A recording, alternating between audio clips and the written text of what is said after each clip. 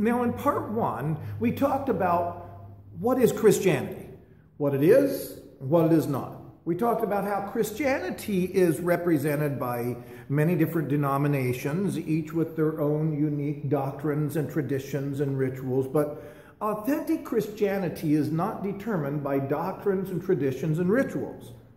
But rather, Jesus said, "They will know you are my disciples by the love that you have for one another."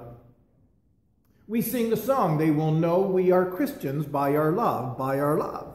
Matthew chapter 7, verse 16 says, "By their fruits you will know them." By what fruits? By their fruits of doctrine? By their traditions and their rituals? Those fruits? No. By their spiritual fruits. And we talked about how the spiritual fruits are found in Galatians 5, 22 and 23, that says that the fruit of the Spirit is love and joy and peace and patience and kindness and goodness and gentleness and self-control. What is Christianity? Christianity is about how we treat one another in relationship to God and reflecting the fruit of the Spirit of love and joy and peace and patience. Now, I've known some people who call themselves Christian who are not loving. Have you ever known any of those? You don't have to raise your hands, please, no names. I've known some people who call themselves Christians who might have very strong convictions about doctrines and traditions and rituals, but are lacking the fruit of the Spirit of love and joy and peace and patience. In fact, I love it that at the heart of Adventism is this desire to be more committed to searching the Scriptures to find truth than searching the Scriptures to prove what you already believe. Now, I must say that many Seventh-day Adventists have lost that original passion and work harder at trying to prove what they already believe than really searching Scriptures to find truth. But at the heart of Adventism, at the origin of the denomination, was a commitment to be sola scriptura and to always be searching the Scriptures, not just for them to search it back then and then for us to just search the Scriptures to prove that they were right, but for us to always be searching Scriptures. Now, the third sermon that we talked about, I began by looking at righteousness by faith. Now, there's no other starting point than righteousness by faith. That is the most important doctrine of all. Righteousness by faith in Jesus Christ. The sacrifice of Christ as our warranty, as our guarantee of salvation, is the first and foremost of all the doctrines of Christianity. Without that teaching, all other doctrines would just be mere exercises in futility. The Bible is definitely God's owner's manual. We talked about that in that sermon. It's the owner's manual that God gave for mankind. But thanks be to God that the warranty within that owner's manual is not canceled because we fail to follow and understand everything perfectly. Because see, at our best, at our very best, we still fall short of the regulations and instructions in the owner's manual. However, if we seek to follow the manual, the warranty is sure and certain even if we make mistakes. So today, I want to talk to you about the Sabbath day. As I said in my second sermon, Seventh-day Adventists are not the only ones who worship on the Sabbath. There are actually hundreds of Sabbath-keeping groups if you look on the internet. However, the Seventh-day Adventist Church is without a doubt the largest Sabbath-keeping group in the world. So let me explain by sharing a quotation from one of my favorite authors. His name is Martin Weber. He has written quite a few books, and all of them that I have read I've really enjoyed. He is a Seventh-day Adventist pastor, an author, and editor. He has served on 5 different continents and has been in ministry for 4 decades. In 1994, he wrote this in an Adventist magazine called Elder's Digest. Now listen to this quotation. It's kind of long, but listen. Elder Martin said, "I believe the Sabbath is the greatest teaching tool of the gospel. It is the brightest of billboards proclaiming Calvary's freedom. Week by week, the seventh day comes around to remind us that we can't save ourselves and we must trust in Jesus.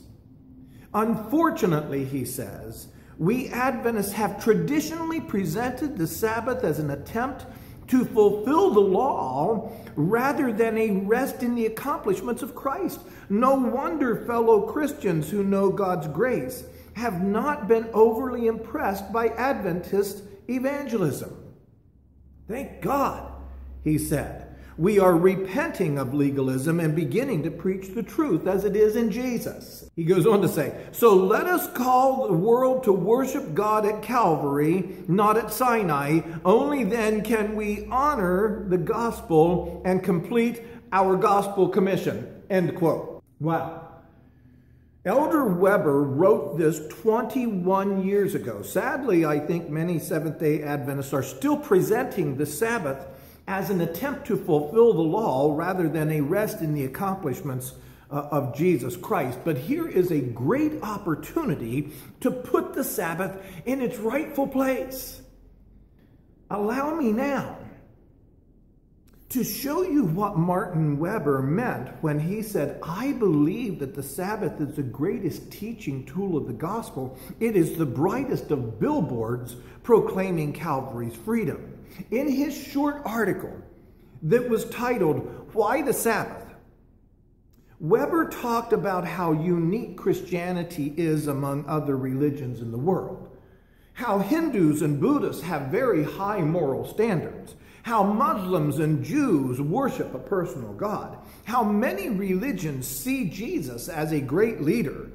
But Martin Weber explains how Christianity is unique because in every religion known to man, God, whoever he is and whatever he is, or for that matter, however many gods it is that they worship, in every religion known to man, God is portrayed, and salvation, in whatever form they may promote, is portrayed as very demanding. In other words, no matter what religion someone follows, God has high standards that none of us can meet. In fact, most religions, apart from authentic Christianity, requires some form of a spiritual trek, or they call it a pilgrimage. Unfortunately, there are even some forms of Christianity that urge pilgrimages, but authentic Christianity is the only religion known to man where our Creator is also our Savior, and the pilgrimage is made by Him, not us.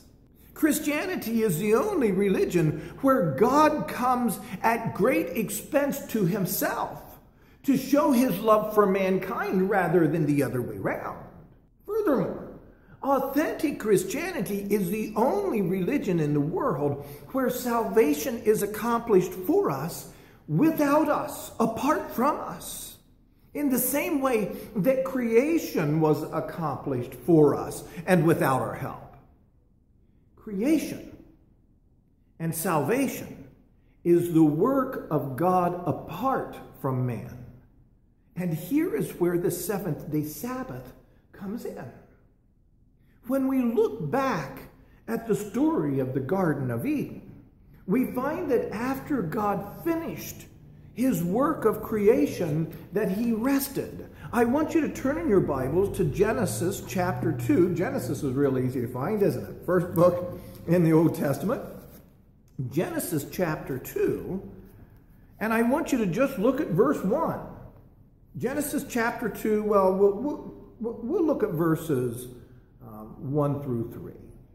"Thus the heavens and the earth and all of the host of them were finished, and on the seventh day God ended His work which He had done, and He rested on the seventh day from all the work which He had done. Then God blessed the seventh day and sanctified it, and because in it He rested from all the work which God had made."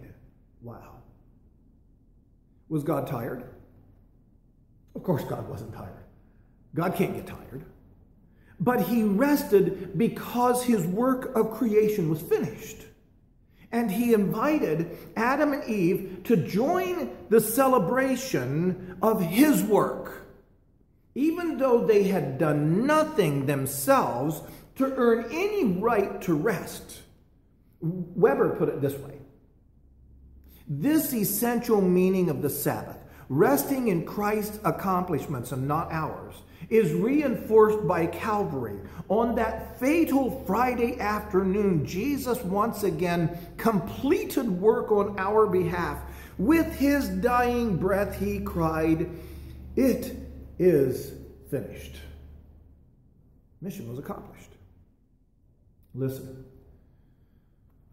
our own feeble accomplishments, our best efforts to keep the law and to uphold doctrines, our own righteousness that the Bible says is like filthy rags, cannot impress a holy God. Oh, he appreciates sincerity. But his uncompromising law demands a finished work of perfection, and we humans are like hamsters on a wheel, always striving and always moving, but never making it to the top where the law requires us to be.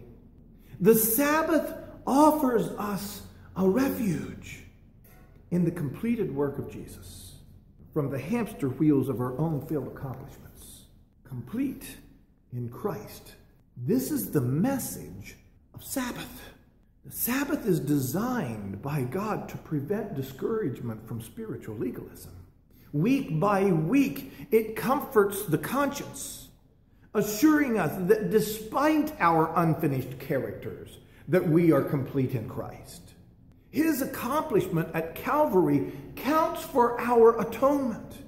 This word Sabbath comes from a Hebrew word meaning to cease, to desist, to rest. This is opposite of works.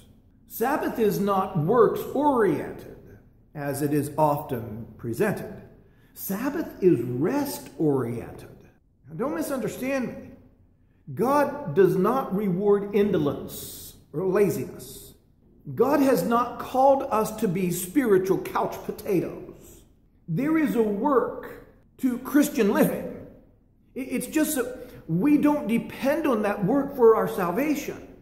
On the other hand, genuine faith, true appreciation of salvation by grace leads us to be faithful and obedient. Galatians chapter 3, verse 19 says, "What is the purpose of the law? It was added because of sin." In other words, we need the law. We need the law. We need the law so that we can see what sin really is. And not just so that we can overcome that sin and the problems that are revealed to us, but also so that we can see that no matter how hard we try, that we still fall short, and the law shows us that. The Sabbath points us away from ourselves. The Sabbath points us away from our works and forward to rest in God's work for us if we truly see the Sabbath as it was intended to be. Without Sabbath rest, our obedience to God would indeed be legalism. And so why don't all Christians just celebrate Sabbath? Well, most Christians know that according to the Bible that Saturday is a Sabbath. Most Christians know that. However, most Christians celebrate Sunday as the Lord's Day because Jesus rose on the first day of the week. However, like other Christians, Seventh-day Adventists also celebrate the Lord's Day. Did you know that? We do. We celebrate the Lord's Day. Seventh-day Adventists believe that the Lord's Day is very special, so we turn to Scripture to see which day is the Lord's Day. And Scriptures, both the Old Testament and the New Testament, record only one day as the Lord's Day. I would like for you to turn to several passages with me. You're going to need to have your spiritual running shoes on. So if you have your Bible, I want you to turn to Exodus chapter 20. Exodus chapter 20, and we're just going to look at verse 8. It says, remember the Sabbath day to keep it holy. 6 days you shall labor and do all your work. But the seventh day is the Sabbath of who? The seventh day is the Sabbath of the Lord your God. What does Sabbath mean? It means a day of rest. Remember, we talked about it's not about works, it's about rest. The word Sabbath means rest or cease or desist. The seventh day Sabbath, remember the Sabbath day to keep it holy. 6 days you shall work, but the seventh day is the holy rest day of the Lord your God. Which day is the Lord's day? Which day is the rest day of the Lord? According to this verse, the Sabbath is the Lord's day. Turn to another one, Deuteronomy, Genesis, Exodus, Leviticus, Numbers, and Deuteronomy. Deuteronomy chapter 5. And we're going to begin with verse 14. We'll begin with verse 12. Observe the Sabbath day to keep it holy as the Lord your God commanded you. 6 days you shall labor and do all your work, but the seventh day is the Sabbath, that is the rest day of the Lord your God. What day is the day of the Lord? There is no other. So far we see two references here calling the Sabbath of the Lord, and Sabbath means a day of rest. Turn to Isaiah chapter 58. And we're going to begin looking at verses 13 and 14. I want you to notice in these two verses, listen closely to what this says. If you turn away your foot from the Sabbath, from doing your pleasure on my holy day. What is the holy day of the Lord here? According to this passage, the Sabbath is my holy day, and call the Sabbath a delight, the holy day of the Lord honorable, and shall honor him, not doing your own ways or finding your own pleasures or speaking your own words, then you shall delight yourself in the Lord. I will cause you to ride upon the high places of the earth and to feed with the heritage of Jacob. The mouth of the Lord has spoken. The mouth of the Lord has spoken, and the mouth of the Lord has said twice, just in verse 13 alone, that the Sabbath, he says, is my holy day, and call it the holy day of the Lord. Which day is the Lord's day? According to these verses, so far we've seen 5 times. 5 times when the Sabbath is called the Lord's day. Turn to Matthew. Matthew is the first book in the New Testament. Matthew 12 verse 8 says, for the Son of Man is Lord. Now some of your Bibles will say, for the Son of Man is Lord even of the Sabbath. But if you have a Bible that has marks in it that indicate certain things, as mine does, it will say that the word even is just supplied there. It's not there. In other words, in the original Greek, what this verse says is, for the Son of Man is Lord of the Sabbath. Well, you can find that in a couple of other places. But notice what the Bible is saying repeatedly here is that the Lord's day is Sabbath. These verses also identify which day John the Revelator was likely referring to in Revelation chapter 1 verse 10 when he says, I was in the Spirit on the Lord's day and I heard a loud voice as a trumpet. What day was he likely in the Spirit? Well, according to those days, there would have only been one Lord's day, and that would have been the Sabbath. There's no other day in all of Scripture that is referred to as the Lord's day other than the seventh-day Sabbath.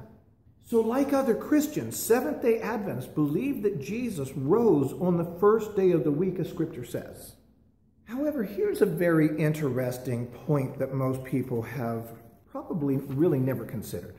The time in the Bible times, the first day of the week did not begin at midnight. You know, we begin our days Sunday, Monday, Tuesday, Wednesday. Those days all begin at midnight. We wouldn't even know when midnight was if it wasn't for the fact that we have clocks. But in Bible times, the days didn't begin at midnight. Rather, they began in the evening. As the evening ended, or as the day ended, notice every day of the week began at sundown, not at midnight. Remember in Genesis chapter 1 it says, and the evening and the morning was the first day. And the evening and the morning was the second day. And the evening and morning was the third day, and so on and so forth. Remember also, when Jesus was crucified, the Jews requested that his body be removed from the cross before sundown, because at sundown the Sabbath would begin. And they didn't want Jesus hanging on the crosses during the Sabbath. Therefore, since we know that Jesus died late on Friday afternoon on what we call Good Friday, and since we know that the Sabbath, the seventh day of the week, was about to begin at sundown, then we also know that at sundown on the seventh day of the week, which is called Sabbath, it would end the seventh day of the week, and the first day of the week would begin when? At midnight? No, the first day of the week would begin at sundown. Now keep in mind, they didn't call the days of the week Sunday, Monday, Tuesday, Wednesday, Thursday, Friday, etc. The only day that had a name in the Bible times was the seventh day, and it was called Sabbath. So the seventh day Sabbath, while Jesus was still in the tomb, when sundown came around, the Sabbath would end, and the first day of the week would begin. Notice I said that the first day of the week would begin. I didn't say that Sunday would begin. Sunday doesn't begin until midnight. Sunday wasn't even established for another couple centuries. Therefore, for us to realize that Jesus rose on the first day of the week would mean that Jesus could have risen early on the first day of the week, 6 hours before it ever became Sunday. Because the first day of the week would have begun, let's say, somewhere around 6 o'clock in the evening. And around 6 a.m. in the following morning, which we call Sunday, Jesus would have risen sometime between 6 p.m. and 6 a.m. He may have risen before midnight, which would have been, he would have raised before Sunday. In other words, there is a 50-50 chance that Jesus arose early on the first day of the week before what we call today Sunday. Scripture only records when the women came to the tomb. Scripture says, early on the first day of the week, just before dawn, or just after it had dawned, or just as it began to dawn, depending upon the gospel writer that you're reading, Matthew, Mark, Luke, and John. Each one of them say it differently, but right around dawn is when the women came to the tomb so that it would be light enough for them to see what is going on. But Scripture says that Jesus had already risen before the women arrived. It doesn't say when he rose. He could have risen 5 minutes ago, but he could have risen 12 hours before then. Therefore, Jesus could have risen sometime after 6 p.m. Saturday night and spent the night in prayer, which was common for him to do before beginning his mission of appearing to his disciples before his ascension. If you are a Sabbath keeper, or if you are interested in learning more about celebrating your assurance of salvation by resting in Jesus during the Sabbath, please keep in mind that the Sabbath is about what God has done for us, not what we do for him.